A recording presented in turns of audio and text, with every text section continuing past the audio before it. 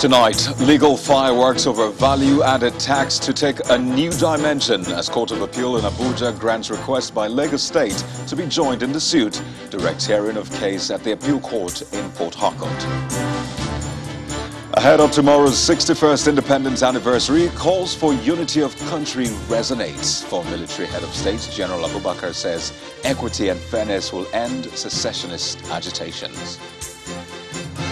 PDP committee recommends zoning of its national chairmanship position to the north, says decision is in line with the party's constitution. And police squad storms prison in the Ecuadorian port city of Guayaquil following rival gang war that has killed 116 inmates. Plus, more international news from our London studio. On business news tonight, Central Bank of Nigeria postpones planned launch of e-Naira tomorrow, October the 1st, to celebrate the country's 61st independence anniversary. On sports news tonight, Super Eagles technical advisor Kenneth Rowe invites 23 players for the FIFA World Cup qualifier against the Central African Republic next week. And from Abuja, Chief of Army Staff restates need for a comprehensive approach involving military and non-military strategies in tackling terrorism in the Northeast region. The value-added tax discourse may remain in the front burner for some time to come as the Court of Appeal in Abuja has granted the request of the Lagos State government to be joined in the suit challenging the collection of VAT by state. According to the presiding judge, all processes filed are to be served on the Attorney General of Lagos State. Meanwhile, the court has also directed that the case should be heard at the Appellate Court in Port Harcourt, the River State capital, and has adjourned the suit to October the 7th. On September 10, a three-man panel of justices of the Court of Appeal in Abuja granted permission to Lagos State to seek to join the suit over the value-added tax collection between the Federal Inland Revenue Service, FIRS, and the River State government in the interest of justice. In the suit, the Attorney General of Lagos State, Mr. Moyosore Onibanjo, told the panel of judges led by Justice Haruna Samani that the state would be impacted by the outcome of the appeal by FIRS. He therefore urged the court to uphold the application for joinder, arguing that the case of joinder sought to prevent multiplicity of action.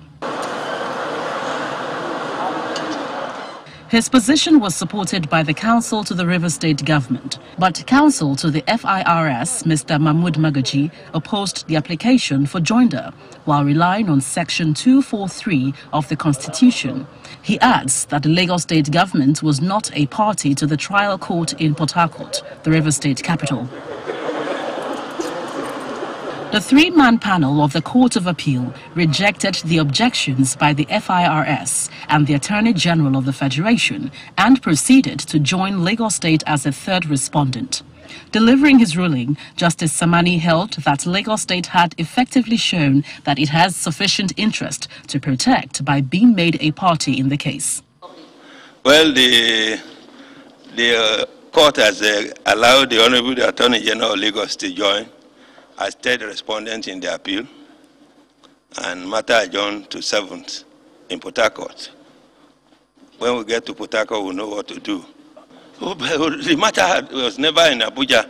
It's just because of vacation.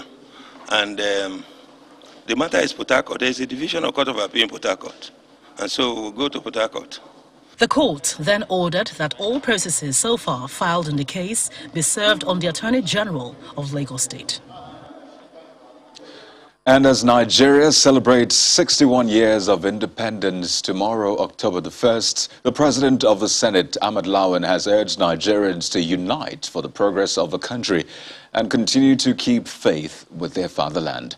Senator Lawan, in a message, admits the journey to nationhood has been eventful with enormous challenges, but he says the country can be proud of the progress we have made, draw lessons from the missteps, and rededicate ourselves to our historic mission of nation building. In the lower chamber, the Speaker Right Honorable Femi Gbajabiamila is also calling for unity as the country celebrates 61 years of independence. In a statement, the Speaker called on Nigerians to be more united for the common purpose of building a country that meets the best expectations of all Nigerians. Citing the well-known aphorism, "United we stand and divided we fall," Right Honorable Gbajabiamila said unity is priceless, urging every Nigerian to drop their sentiments and work together for a better nation. The Speaker reassured Nigerians that the 9th Assembly will always give the necessary legislative interventions to other arms of government to smoothen the task of governance. Still in the spirit of celebrating Nigeria's 61st independence anniversary, former military head of state General Abdulsalami Abubakar says only through entrenching equity, justice and fairness could Nigeria effectively put an end to secessionist agitation. General Abubakar asked Nigerians to remain hopeful and firm, noting that the country must remain united despite its numerous challenges. While addressing journalists at his hilltop residence in Minna, he commended the security forces for the sacrifice they have made in the fight against insurgency, banditry, and other forms of crime. Federal government or state government, let them ensure there is peace, equity, and justice, where every citizen of a country or in a state is given equal right to be part and parcel of the union. The people or the brains behind this secessionist movement have a feeling, one way or the other, they are being excluded in the scheme of things. Rightly or wrongly, this is what they feel, and they feel that the best way is to opt out. How do we stop these secession ideas? I repeat, there must be equity and justice, and there must be an effort to carry everybody along in governance, in developmental,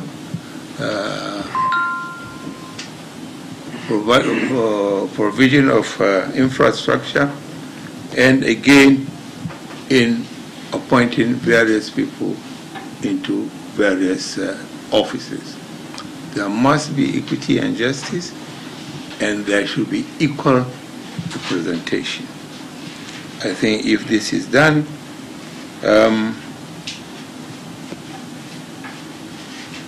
we will kill this agitation.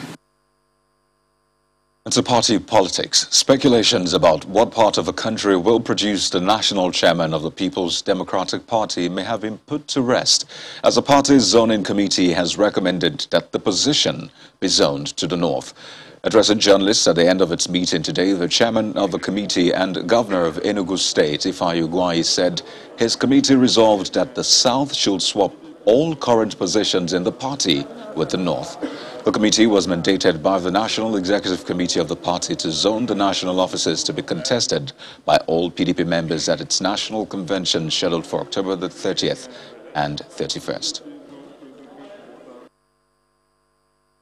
That the mandate of the committee does not include zoning of offices of the President, Vice President, and other executive and legislative offices of the Federal Republic of Nigeria. And the decision of the committee to zone the party offices does not in any way affect the executive and legislative offices in Nigeria. The zoning of offices on PDP has traditionally been between the north and the south of Nigeria. The decision of PDP zoning committee is in line with the constitution of the party on zoning and rotation of party and national offices in the interest of justice, equity and fairness.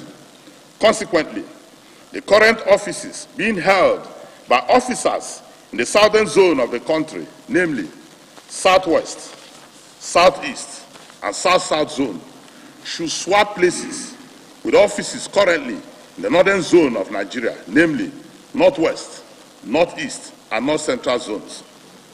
We want to thank the party especially the National Executive Committee that set up this committee on September 9, 2021, for finding us worthy to serve the party in the capacity as zoning committee members.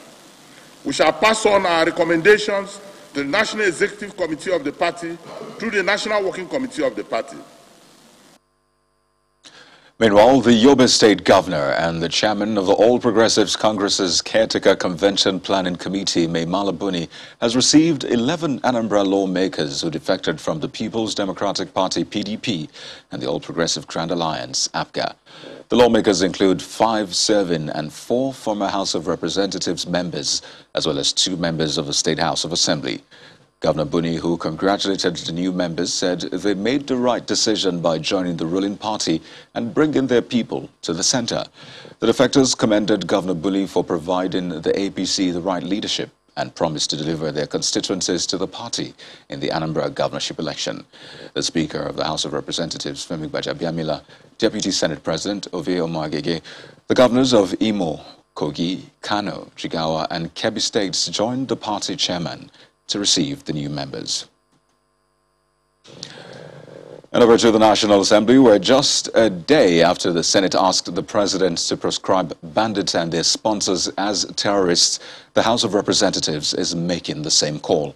The matter was raised by the chairman of the House Committee on Defense, Representative Babajimi Benson, who stated that this will officially bring the activities of bandits and their sponsors within the purview of the Terrorism Prevention Act, and any persons associated with such groups can then be legally prosecuted and sentenced to penalties specified in the Act. Meanwhile, the House also plans to investigate allegations of mismanagement or diversion of funds by MDAs. Our correspondent, Terry Ikumi, has the details. We're specific, but I guess the committees will... The Green Chamber is scanty as lawmakers settle down for the last plenary session of the week. 2 motions of urgent public importance are raised, one of which toes the line of the Senate, calling for the proscription of bandits as terrorists. This will underline the determination of the government to combat the wave of criminality and murders conducted by bandits all over the country. The declaration of bandits as terrorists can be done through a proscription order. That will serve as added impetus for our brave security personnel to redouble their efforts at dealing with this menace. With this position by both chambers of the National Assembly, it would seem that lawmakers have had it up to their necks after daily debates on issues of insecurity, especially banditry, in recent times. Meanwhile, the attention of the House is also drawn to another matter of urgent public importance on the need to investigate an alleged incessant abuse and disregard of the 2021 Appropriation Act by ministries, departments and agencies of government. Take for instance, a project is in an agency, an MDA. Somebody goes there to say, okay, listen, I heard that 40% has been released across board, and a project that I have in this agency is not being kick-started. And the agency goes on to say, look, we have not received any money from the ministry.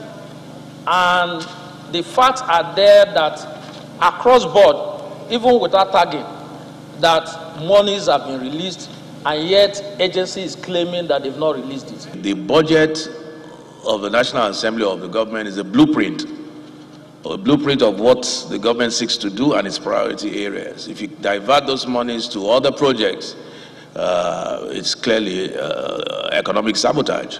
The budget will be presented in the next couple of weeks, where we're going to suspend plenary and do our work. But between now and then, we need to have a clear understanding of what has happened to this motion.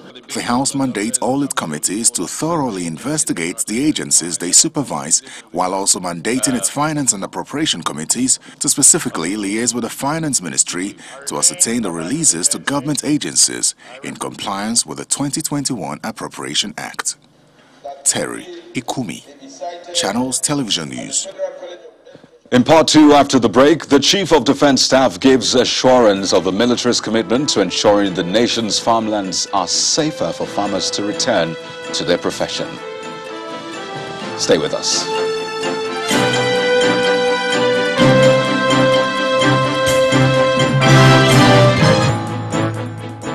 Welcome back to the news at 10. If you're just joining us, here's a recap of our major stories. Legal fireworks over value-added tax to take a new dimension as Court of Appeal in Abuja grants request by Lagos to be joined in the suit, directs hearing of case at the Appeal Court in Port Harcourt.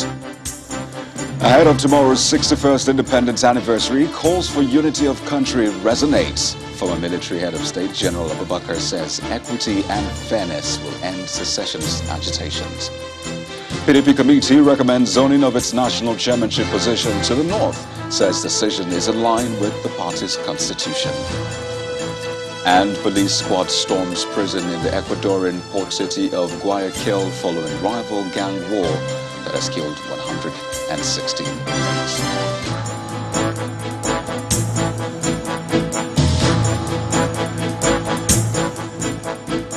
The president was today joined by other national leaders in Abuja, the nation's capital, as proceedings to mark the 61st Independence Day celebration of Nigeria started. According to the President Muhammadu Buhari, it is imperative for all Nigerians to come together and work to achieve positive results for Nigerians and drive economic development. I'm very delighted to be addressing you today as we conclude the activities marking our 60th anniversary celebration as a nation. Looking at the activities lined up for today's event gives me a great deal of comfort that no matter the challenges we face, as we go through the nation-building process, we will always come out better. Nigeria is undoubtedly a blessed nation with abundant human and natural resources underpinned by a very rich socio-cultural diversity which needs to be positively harnessed to forge a greater Nigeria. For this diversity to translate into positive gains that would ensure an inclusive, equitable, and sustainable growth requires that we Nigerians consistently embrace the ethics and values that unite us in spite of our diversity. Appreciate our individual and collective role in nation building and forging ahead as a people with a common vision as a strong and indivisible nation. Nigeria's President Muhammadu Buhari. Elsewhere, the Chief of Defense Staff General Lucky Irabor is reiterating the readiness of the armed forces to ensure that farmlands are safe for farmers to return to the field. He made the promise during the launch of Zero Hunger Initiative by the National Commission for Refugees, Migrants and Internally Displaced Persons in Abuja. General Irabor explains that President Muhammadu Buhari has given the military a mandate to ensure that farmers return to their farms to provide sufficient food for the country. Well, let's now cross over to our Abuja studio for more on the news at 10 with Terry Ikumi. Well, good evening. A comprehensive approach must be adopted in addressing the insecurity challenges in the Northeast region, which will involve military and non-military approaches to deal with terrorism. This is according to the Chief of Army Staff, Lieutenant General Farouk Yahaya, who was addressing participants at the National Institute for Policy and Strategic Studies in Jos. In a separate lecture delivered at the same occasion, the Borno State Governor Babagana Zulum also talked about the approach to solving the security challenges, which should involve a socio-economic and political dimension besides the military option. Efforts towards finding solutions to insurgency and insecurity in the Northeast region shifted to the National Institute for Policy and Strategic Studies in Kuru, Jos Plateau State, where participants for Senior Executive Course 43 were inundated with probable solutions to the ongoing challenges of insurgency and terrorism activity. With the theme for the week addressing peace, conflict studies and crisis management, the participants were opportune to be addressed in two separate papers by the military, the Chief of Army Staff and a civilian, the Governor of Borno State, on various approaches to bringing an end to the security challenge. At a core component of non-kinetic operations, The Chief of Army Staff, in his paper, which addresses the importance of civil-military cooperation and the conduct of non-kinetic operations in the Northeast, emphasizes the need to engage stakeholders in the fight against insurgency through persuasion and interagency collaboration. The engagement of the stakeholders is based on realization that military force alone cannot win an ideological battle. The stakeholders, therefore, wield significant influence to serve as the conduit between the state and the masses in countering violent extremism, de-radicalization, and ensuring civil-military cohesion. For the Borno State Governor, issues of shortage of security personnel, youth unemployment, as well as socio-economic factors should be looked into for any meaningful achievement in the war against insurgency. Go to the slums of Kano. Go to the slums of Maiduguri. See the number of unemployed youths. It's a matter of great concern. So we need to address all these problems. We need to address the climate problem. Because of unemployment, these young men are trying to get weapons from our neighboring countries. They'll sell it in Nigeria because the space is uncovered. With the various methods suggested in ending insurgency and terrorism, especially in the Northeast, government at different levels are expected to endeavor to implement the kinetic and non-kinetic operations to overcome the security challenges. Meanwhile, the Delta State Governor, Dr. Ifeanyi Okowa, has signed the Delta State Livestock Breeding, Rearing and Marketing Regulation Bill 2021 into law. Speaking shortly after assenting to the bill at the Government House in Asaba, the governor urged the federal government to assist interested farmers to establish ranches across the country, while also encouraging cattle breeders to embrace ranching. He described the arrangement as a new and convenient way of rearing animals in order to prevent clashes between farmers and herders and ensure food security in the country. Also today, Ogun State joined the group of states in the southern part of the country to embrace the anti-open grazing law. While signing the bill into law in his office in Abeokuta, the governor said the move has become imperative to protect all critical stakeholders and their businesses in the state. According to him, an implementation committee to be headed by the State Commissioner for Agriculture, with membership of other critical stakeholders, would fashion out the modalities for the full and smooth takeoff of the implementation of the law within 6 months. Now, there's tension in Ajali, Orumba North local government area of Anambra State, where armed men have attacked a police station, killing an undisclosed number of officers. The Commissioner of Police, Anambra State Command, Tony Olofu, said some yet-to-be-identified heavily armed men stormed the Ajali divisional headquarters of the state and fired sporadically at police personnel on duty. They were, however, promptly engaged by the police officers before they fled the scene. Unfortunately, 2 police personnel and a civilian sustained gunshot injuries, while a patrol vehicle was set ablaze and the police station was partly torched. He said a joint team of police and military personnel immediately trailed the fleeing attackers and intercepted them along Okwajali Road before the attackers escaped with gunshot injuries. In a similar development, an incident of attack on a motorist was also recorded along the Nobenewi Road of the state, where some hoodlums reportedly shot the driver and abducted the other occupants of the vehicle. Investigations into the incidents are ongoing while efforts are being intensified to identify and rescue the occupants of the vehicle. While condemning the unfortunate incident, the Commissioner of Police called on residents to be calm and go about their lawful businesses, as the police, the military and other security agencies are already rejigging strategies to contain the situation.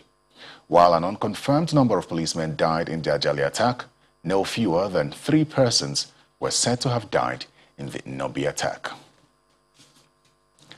2 members of a suspected kidnap gang have been killed by operatives of the Lagos State Police Command in Imotaimore Forest in the Ikorodu area of the state. The police also arrested 2 other suspects and recovered arms and ammunition. Addressing journalists on the operation, the Commissioner of Police in Lagos State, Hakeem Odumusu, explained that the command is rejuvenating its operational strategies in tackling crime. Now, when the news at 10 returns, Central Bank of Nigeria postpones planned launch of e-Naira tomorrow, October the 1st, to celebrate the country's 61st independence. That's on Business News. Join us again.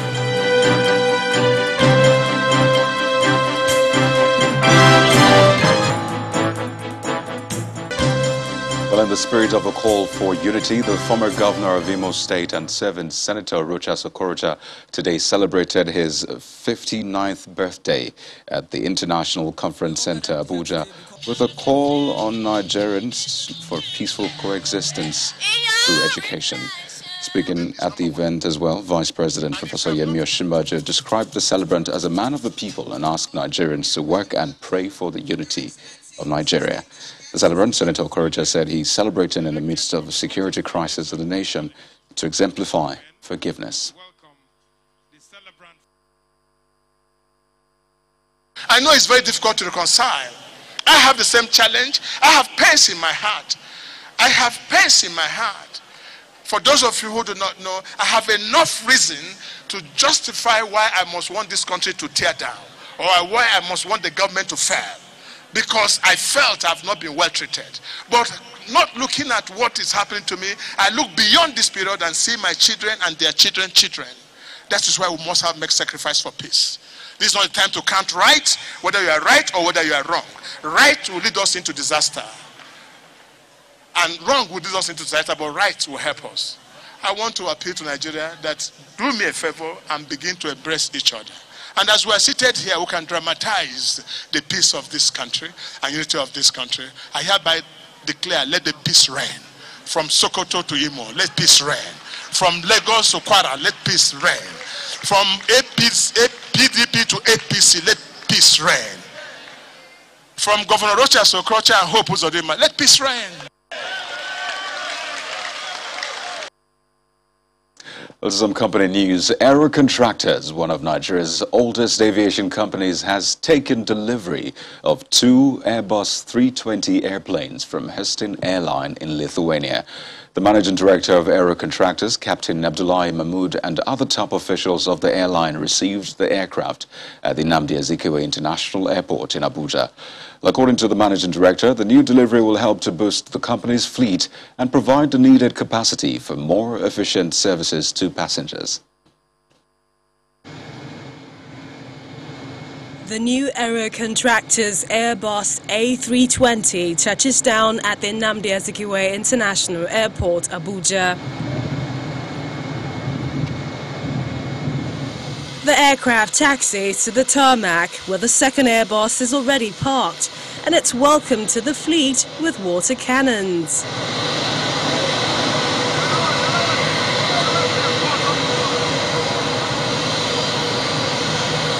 Top management of Aero Contractors then proceed for the inspection.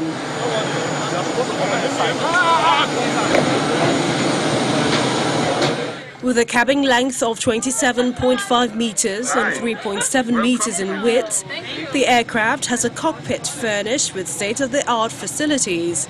The Airbus A320 breathes an irresistible air of comfort for passengers. Addressing a news conference after the inspection, officials of the airline explained the rationale behind the new acquisitions. We are diversifying our business, increasing our capacity, and making travel easy for our esteemed customers. So by this, we are just going to increase our network, but we are going to publish the schedule of our new network that we are going to increase by next week. Definitely, passengers will know exactly where we are. It is something of joy to see that an airline that was the oldest airline in the country is coming up strong and is bringing in capacity. We are approaching the festive season. With these 2 aircrafts, I believe it will go a long way. The Nigerian Civil Aviation Authority pledges to support Aero Contractors' new drive for efficiency. I can say Aero has been tested, so we will look at you, we'll give you all the support that the regulatory authority needs to give you so that you can fly safe. The A320 aircraft is in 4 sizes of A318, 319, 320 and 321, representing the most successful and versatile jetliner family ever. And for the day's top business stories, here's Anne Nwaudo on Business News.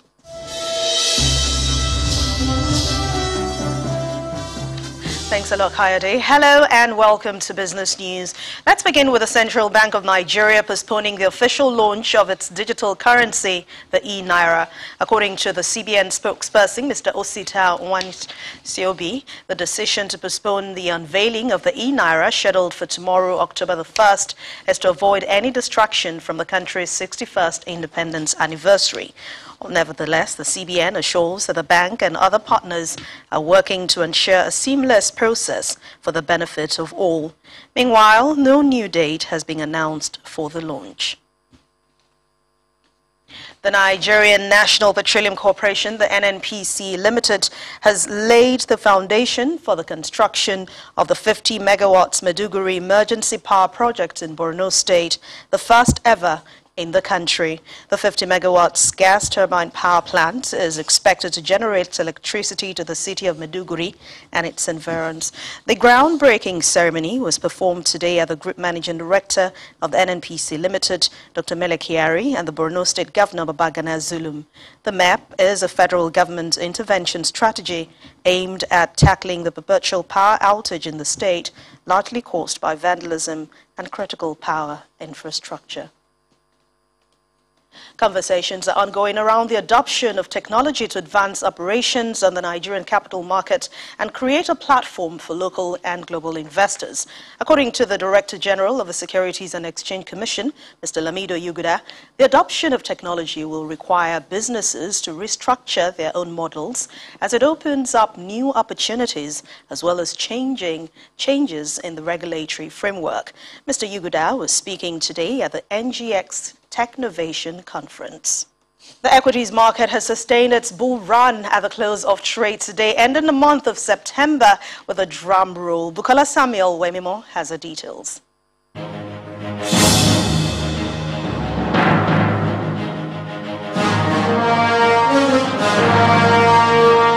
Hello and welcome to the Stock Market Report.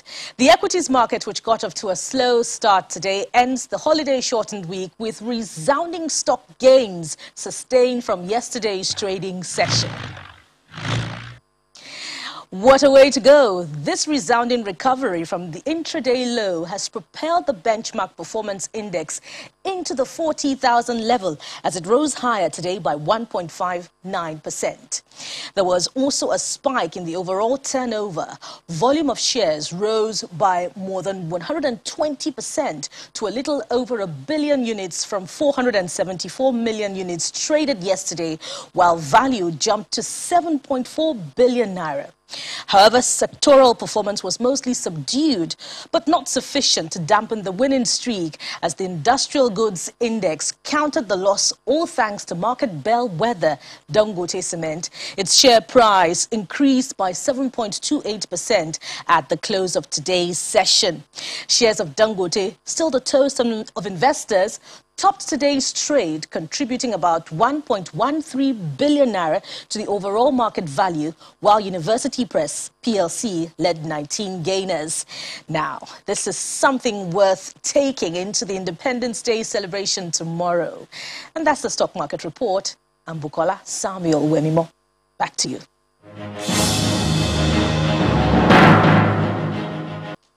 And that's Business News for tonight. Thank you for watching. I'm Anne Nwaudo. I wish you a profitable October. It's back to you, Kayode. Well, thanks, Anne. Still ahead on the news at 10, police squad storms prison in the Ecuadorian port city of Guayaquil following rival gang war that has killed 116 inmates. And more international news from our London studio. Stay with us.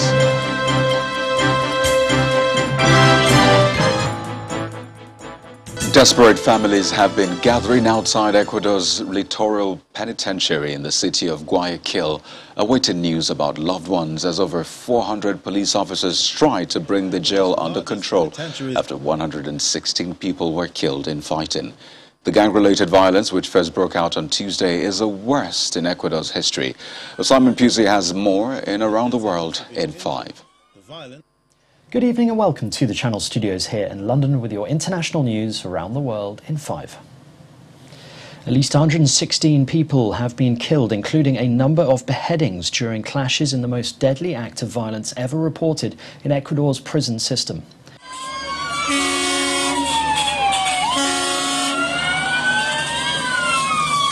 There were angry scenes outside the prison at the Penitenciaria del Litoral in Guayas province, with family members of people inside desperate to hear news of their loved ones. 400 police officers have now entered the prison to try and restore order.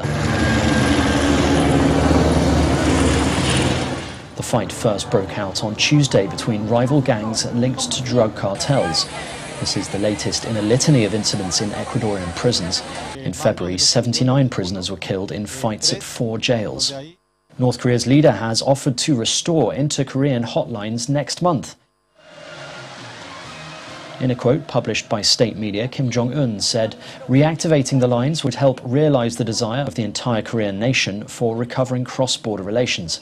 He had tougher words for Washington, accusing the US government of proposing talks without changing its hostile policy to the country.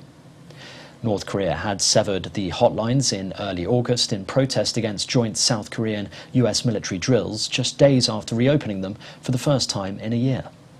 The former French president has been found guilty in a Paris court for illegal campaign financing. Vive la République et vive la France!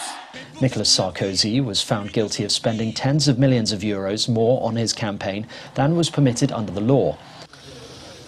He will not be jailed, however, and can serve his sentence at home. Mr. Sarkozy has denied any wrongdoing and is expected to appeal the ruling. More violence has broken out as an Israeli police officer killed a woman who allegedly tried to stab police in Jerusalem's Old City. Another Palestinian gunman was killed by Israeli forces in the West Bank during an overnight raid. The violence comes amid tensions heightened by the deaths of 5 Palestinians on Sunday. At least 4 of them were alleged members of the Hamas militant group and died during gun battles as Israeli forces carried out arrest raids in the West Bank.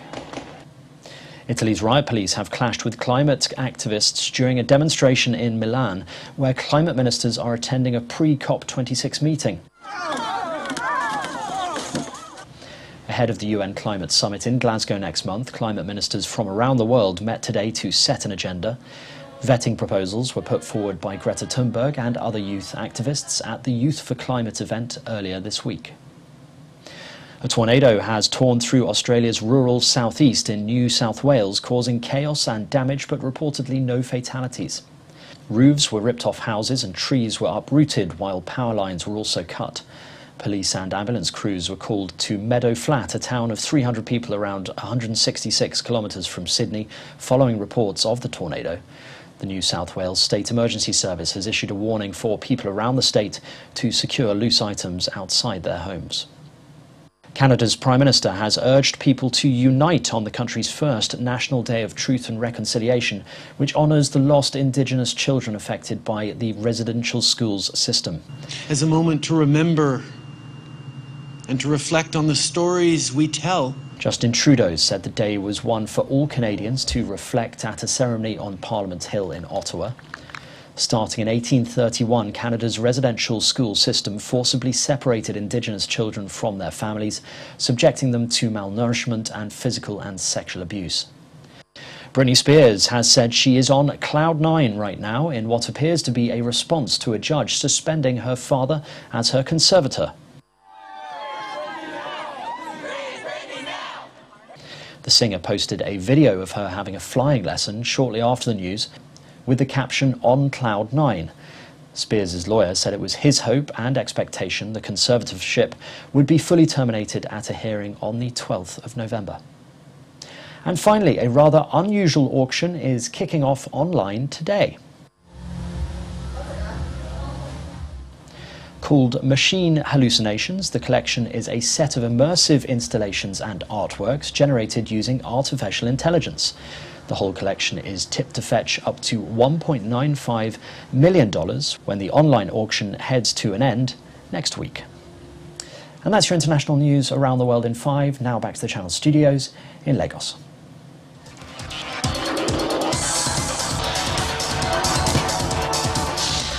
Now, in sports news, the Federal Ministry of Youth and Sports Development has conducted fresh elections into the various boards of the country's sport federations at the MKO Abiola National Stadium, Abuja, earlier today.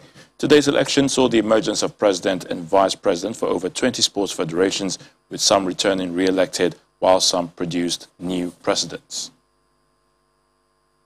Members of the Super Eagles squad of 1994 have paid courtesy visits to 2 members of the Federal Executive Council, the Minister of Works and Housing, Babatunde Fashola, and the Minister of Youth and Sports Development, Sunday Dare, in appreciation of the federal government's fulfillment of promises made to them for winning the 1994 African Nations Cup in Tunisia.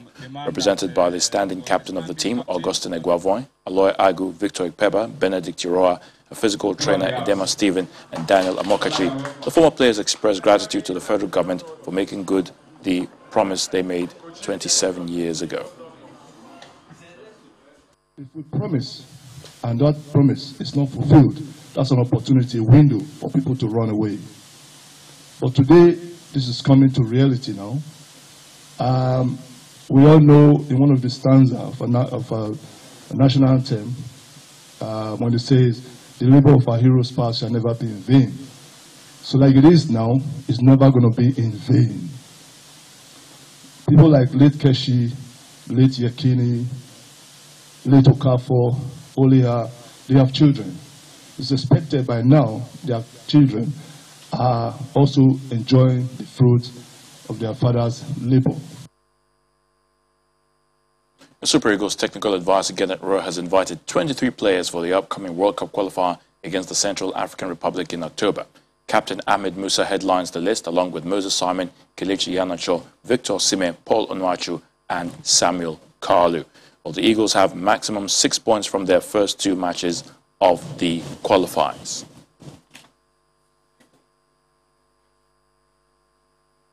Qatar will make its debut on the Formula One calendar with the race in November and has signed a 10-year deal to host the Grand Prix from 2023. The Gulf state will fill the vacant slot on this season's schedule on November the 19th to the 21st with a race at its Losail circuit known for hosting MotoGP. That's a wrap in sports news. It's back to you, Kaidi.